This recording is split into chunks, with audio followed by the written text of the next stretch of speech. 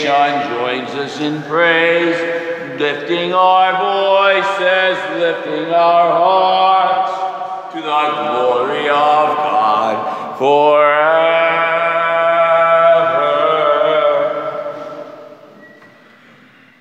In case you don't know, that's my favorite song, so that's why we sing it when we knew we were not going to have an organist today, so I said we're going to sing my favorite song. And we praise God in the name of the Father, the Son, and the Holy Spirit. Amen. May our Lord be with you. And with your spirit. Let each of us begin our day, our week, by calling to mind yesterday's sins, but today's hope of God's mercy and forgiveness. Lord Jesus, you are the living bread that came down from heaven. Lord, have mercy. Lord, have mercy. Lord Jesus, you were sent by the Father to bring life to your people. Christ, have mercy. Christ, have mercy. Lord Jesus, you are the way to everlasting life. Lord, have mercy. Lord, have mercy. May Almighty God have mercy on us, forgive us our sin, and bring us to everlasting life. Glory to God in the highest, and on earth peace to people of good will. We praise you, we bless you, we adore you, we glorify you. We give you thanks for your great glory. Lord God, heavenly King, O God, almighty Father, Lord Jesus Christ, only begotten Son, Lord God, Lamb of God, Son of the Father, you take away the sins of the world, have mercy on us. You take away the sins of the world, receive our prayer. You are seated at the right hand of the Father, have mercy on us. For you alone are the Holy One, you alone are the Lord, you alone are the Most High, Jesus Christ, with the Holy Spirit in the glory of God the Father. Amen. And we pray. Almighty and ever-living God, who in the abundance of your kindness surpass the merits and desires of those who entreat you, pour out your mercy on us to pardon what conscience dreads, to give what prayer does not dare to ask. We ask this through our Lord Jesus Christ, your Son, who lives and reigns with you in the Holy Spirit, God, forever and ever. Amen.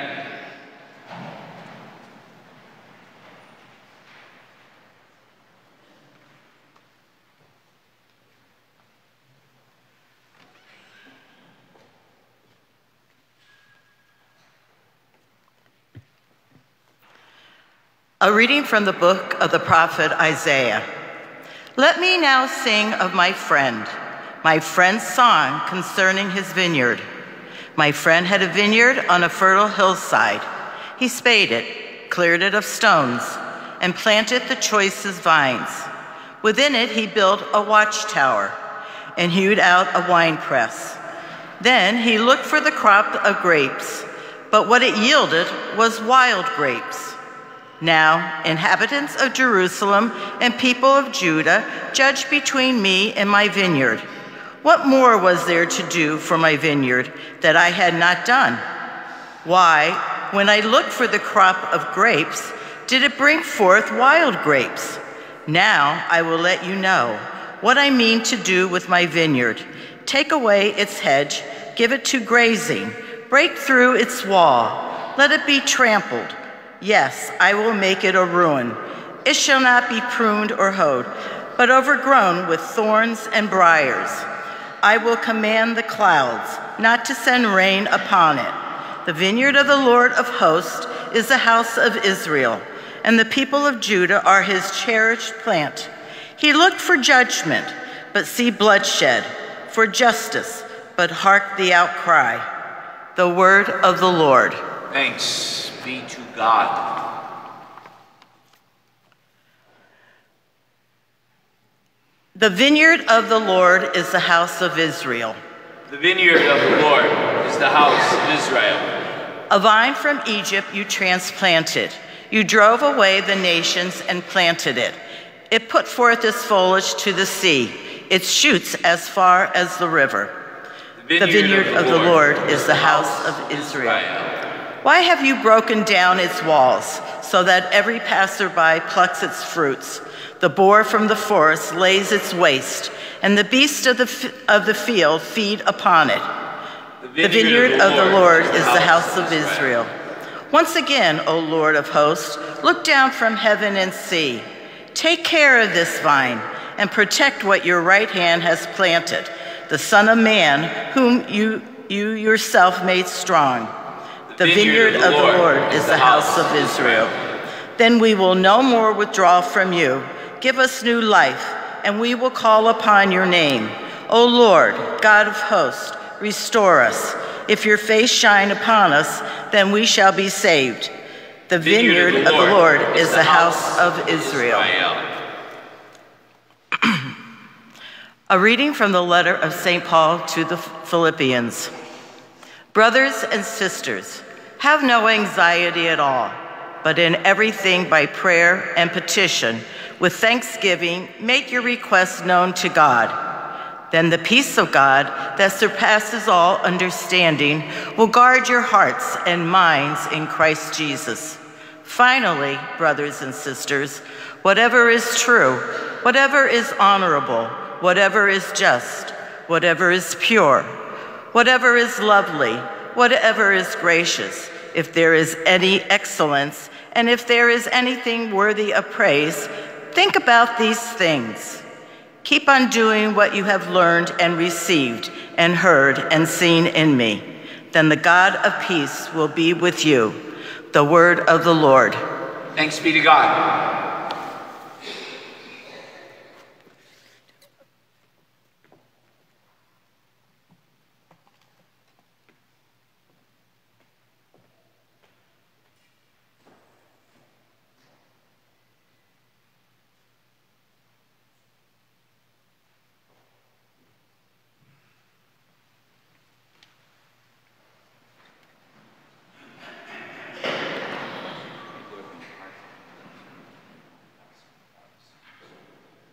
Alleluia, alleluia, alleluia, alleluia, alleluia, alleluia. The Lord be with you. And with your spirit. A reading from the Holy Gospel according to Matthew. Glory to you, Lord. Jesus said to the chief priests and elders of the people, "Hear another parable. There was a landowner who planted a vineyard, put a hedge around it, dug a winepress in it, and built a tower. Then he leased it to tenants and went on a journey. When vintage time drew near, he sent his servants to the tenants to obtain his produce. But the tenants seized the servants, and one they beat, another they killed, and the third they stoned. Again, he sent other servants, more numerous than the first ones, but they treated them in the same way. Finally, he sent his son, thinking, 'They will respect my son.' But when the tenants saw the son, they said to one another, 'This is the heir. Come, let us kill him and acquire his inheritance.' They seized him, threw him out of the vineyard, and killed him. What will the owner of the vineyard do to those tenants who he comes?" They answered him, "He will put those wretched men to a wretched death and lease the vineyard to other tenants who will give him the produce at the proper times." Jesus said to them, "Did you ever read in the scriptures, 'The stone the builders rejected has become the cornerstone by the Lord'? Has this been done? And it is wonderful in our eyes. Therefore I say to you, the kingdom of God will be taken away from you and given to the people that will produce its fruit." The gospel of the Lord. Praise to you, Lord Jesus Christ. You know, my friends, I almost always talk about the gospel, and that's by design. But sometimes the second reading, which is an independent theme, should not be overlooked. And that's especially true when we get Paul's letter to the Philippians, because it's Paul's best letter, in my humble opinion. He says, "Have no anxiety at all, but in everything, by prayer and petition, with thanksgiving, make your requests known to God, and then the peace of God that surpasses all understanding will guard your hearts and minds." Have no anxiety at all. and you'll have peace. Well, a couple distinctions need to be made to understand this. There's a difference between fear, worry, and anxiety.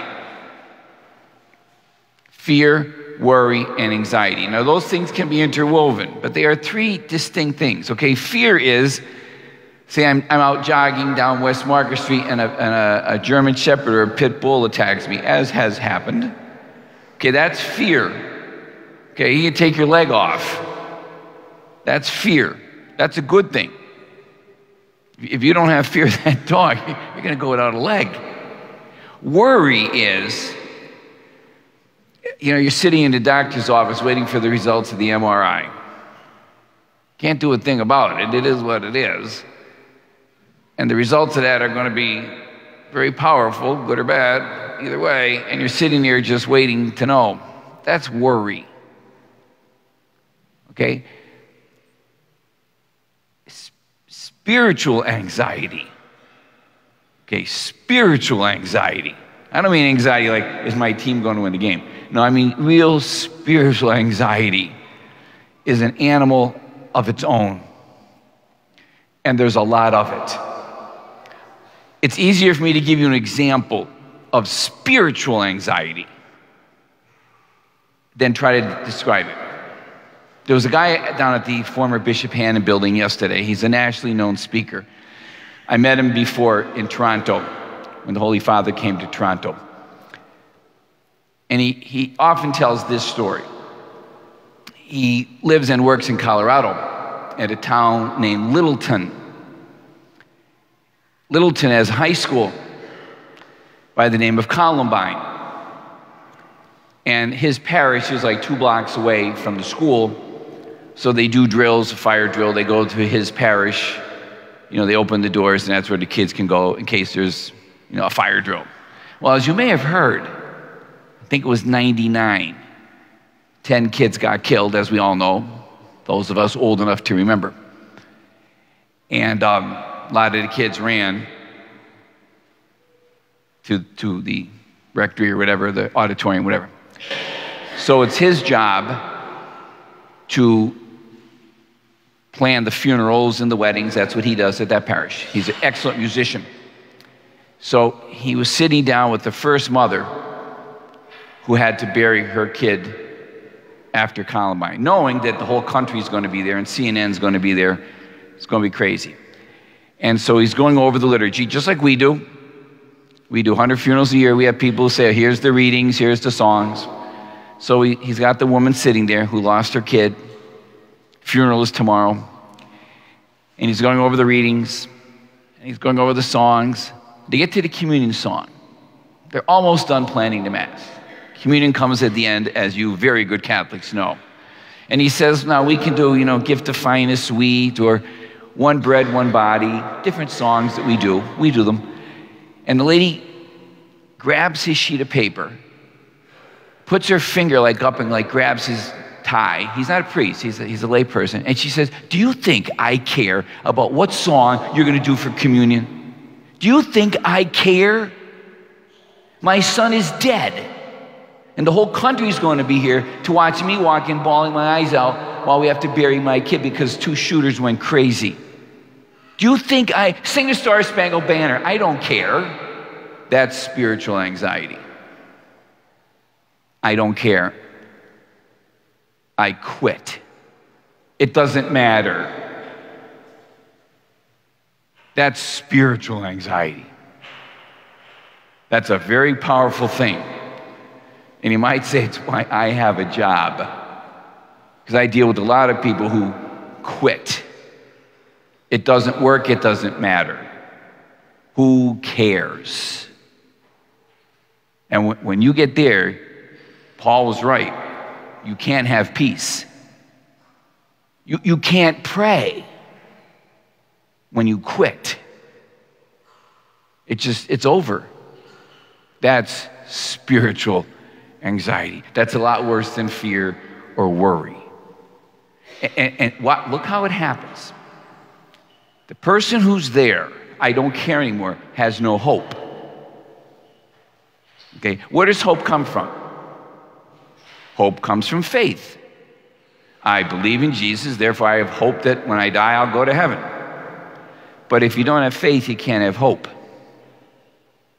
And when you don't have hope, you can't have peace. So you look around church and you don't see anybody in their 20s. Read the long story in today's paper about the nuns. Young people are just fleeing all religions. They want nothing to do with religion, whatever.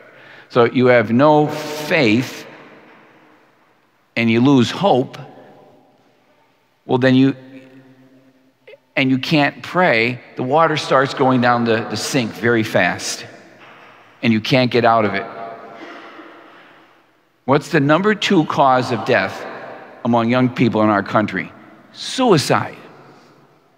Because the anxiety has won. And if you have no hope, then why bother? The world will be better off without me. There's one in the paper pretty much every day. You're intelligent. You can see when the kid just quit. People with faith, that people with strong faith, that won't happen. Now, yeah, I can go right out that door over to Leggett Street, and a month ago today, I'm there with people who lost everything, maybe some of you. But, Father God will get us through this. That's right. He'll get you through it. Other people don't have that. Young people don't have it. They're not here. They're just 20-year-olds just aren't here. I should see a couple hundred. I see maybe 2 a weekend. And I don't know how to revert. As long as they have that deep anxiety, they're never going to have hope. Oh. And I don't know how to change that. They're having this big meeting over in Rome. I was on Channel 16 the other night talking about it. How do we get young people to church? Not for our sake, but for theirs. I need them, you need them to replace us, old people. But they're not getting it. I worry enough about us. I worry a lot about them. Because when you've lost hope, you've lost everything. And you've lost God. And if you've lost God, the story is over. Let us stand, my friends, and we'll profess our faith in Almighty God.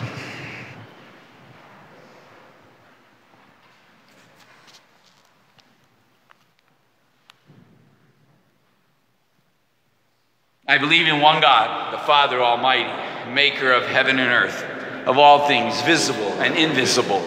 I believe in one Lord Jesus Christ, the only begotten Son of God, born of the Father before all ages, God from God, light from light, true God from true God, begotten, not made, consubstantial with the Father. Through him all things were made. For us men and for our salvation he came down from heaven, and by the Holy Spirit was incarnate of the Virgin Mary and became man. For our sake he was crucified under Pontius Pilate. He suffered death and was buried, and rose again on the 3rd day in accordance with the Scriptures. He ascended into heaven and is seated at the right hand of the Father. He will come again in glory to judge the living and the dead. His kingdom will have no end. I believe in the Holy Spirit, the Lord, the giver of life, who proceeds from the Father and the Son. With the Father and the Son is adored and glorified, who has spoken to the prophets. I believe in one holy Catholic and apostolic church. I confess one baptism for the forgiveness of sins. I look forward to the resurrection of the dead, life of the world to come. Amen. Our deacon will put our prayers before the Lord. Our response is, Lord, hear our prayer. For the universal church, that the Synod in Rome will allow the Holy Spirit to guide and lead the church in ways of compassion, love, and truth, we pray to the Lord. Lord, hear our prayer. For nations torn apart by war and civil unrest, that they may seek peaceful alternatives to violence, we pray to the Lord. Lord, hear our prayer. For those who struggle to carry their crosses, may they receive grace, strength, and hope from the Christian community, we pray to the Lord. Lord, hear our prayer. For all first responders, our military, and those doing dangerous jobs, that the Holy Spirit may guide them and protect them daily, we pray to the Lord. Lord, hear our prayer. For the sick and their caregivers who see God's face in one another, we pray to the Lord. Lord, hear our prayer. For those who have died, especially for Dolores and Joseph Merrick, for whom this Mass is being offered, that they may be with Jesus in heaven forever, we pray to the Lord. Lord, hear our prayer. Let us end the petitions by praying our vision prayer. Jesus, we are your people. We praise you as Savior and Lord. Deepen our commitment to you, your church, and each other. Let us all share more actively in spreading the good news of God present among us. Help us reach out to those who have not yet experienced the joy of participating in parish life. Inspire us to seek justice and peace for all members of our parish family and beyond. Assist us in living your gospel of compassion and love in service to those in need. Mindful of our many blessings, we are especially grateful for your gift of our parish family dedicated to Mary, Mother of God, your spouse Joseph, and our beloved saints, Anthony, Vincent, Stanislaus, and Stephen. Lord, send us your Spirit. Make us alive as we have never been. Let us celebrate together and place our hope in you. Amen.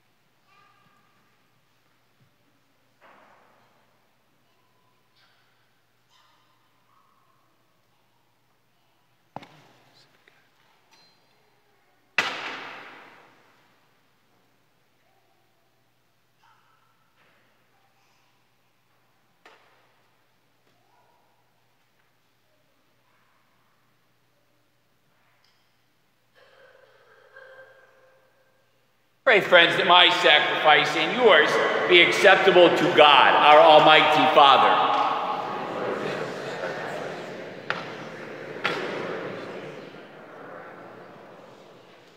Accept, O Lord, we pray, the sacrifices instituted by your command, and through these sacred mysteries which we celebrate with dutiful love, graciously complete the sanctifying work you have begun in us.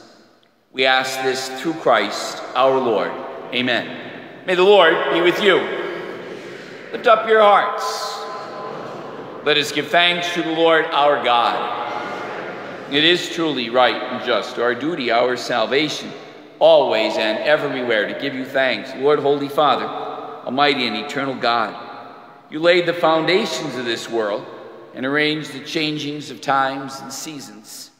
You formed us in your own image, setting humanity over the whole world and all its wonder, to rule in your name over all you have made, and forever praise you in your mighty works. And so with the angels and saints we praise you as we say, Holy, holy, holy, Lord God of hosts. Heaven and earth are full of your glory. Hosanna in the highest. Blessed is he who comes in the name of the Lord. Hosanna in the highest.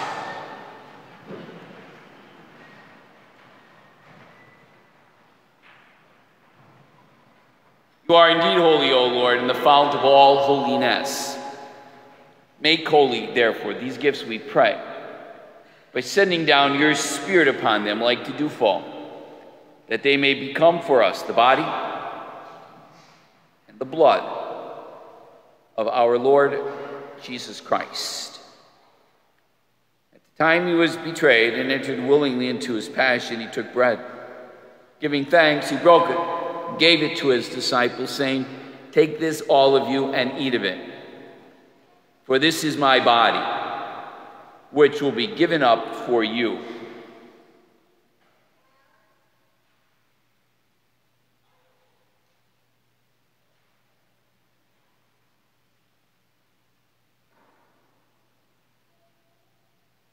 In a similar way, when supper ended, he took a chalice. Once more giving thanks, he gave it to his disciples, saying, "Take this, all of you, drink from it, for this is the chalice of my blood, blood of a new and eternal covenant, which will be poured out for you and for many for the forgiveness of sins. Do this in memory of me."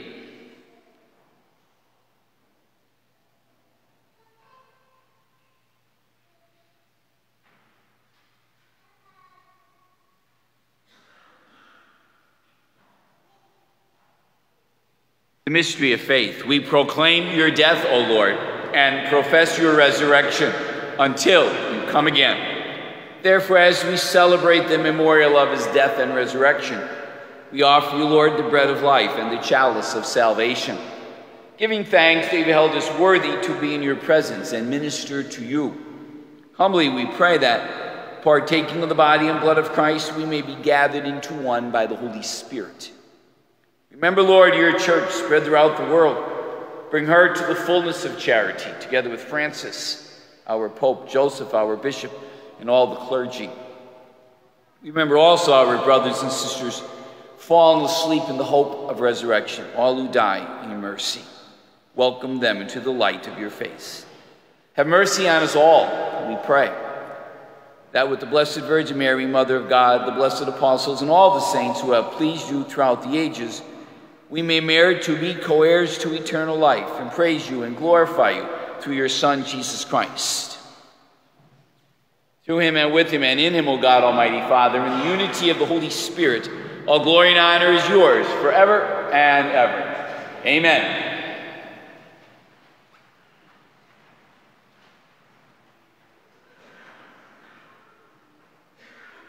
Together we pray, Our Father, who art in heaven, hallowed be thy name. Thy kingdom come, thy will be done, on earth as it is in heaven. Give us this day our daily bread, and forgive us our trespasses, as we forgive those who trespass against us. Lead us not into temptation, but deliver us from evil. Deliver us, Lord, we pray, from every evil. Graciously grant peace in our days, that by the help of your mercy we may always be free from sin, safe from all distress, as we await the blessed hope and the coming of our Savior, Jesus Christ. For the kingdom, the power, and the glory are yours, now and forever. Lord Jesus Christ, you said to your apostles, "Peace I leave you, peace I give you." Look not on our sins, but on the faith of your church. Graciously grant her peace and unity in accordance with your will, who live and reign forever and ever. Amen. Peace of the Lord be with you always. Let us offer each other the sign of peace.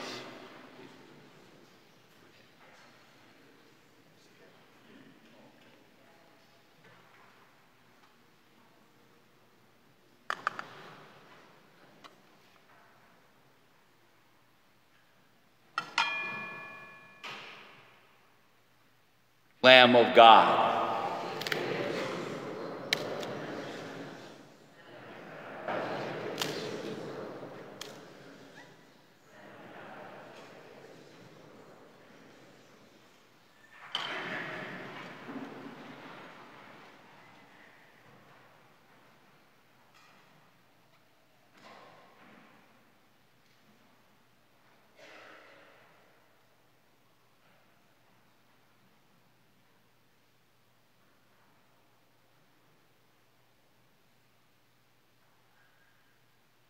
Behold the Lamb of God.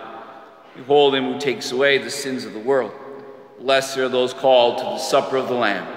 Lord, I am not worthy that you should enter under my roof. Only say the word, and my soul shall be healed.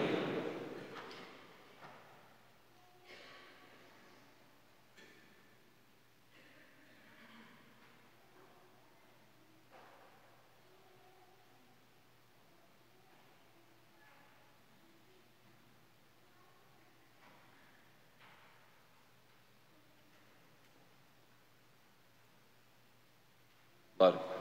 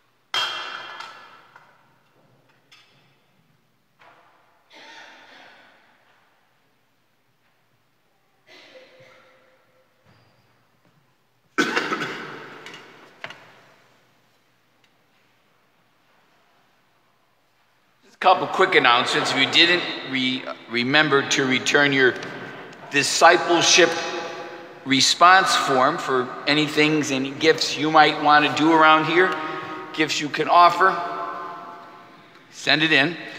We've picked up a couple new ministers, Eucharistic ministers, lectors, etc. That's what we need, lots of them. We have a holy hour coming up Thursday night. We had a great one this past Thursday.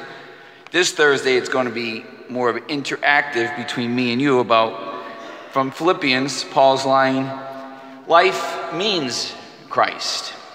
Life means Christ. It's one of Paul's best lines. That's Thursday night at 7. And right out here after Mass at noon, we'll have the blessing of pets. Sounds like a real good job for the deacon, not me. I'm not going to get bit by some rangy dog. So that'll be his job, whatever. Then youth group kids are walking to the cathedral today. That should be entertaining. But so if you're in high school and you want to have a little exercise and pray the rosary down at the cathedral, join us. Let us stand to pray.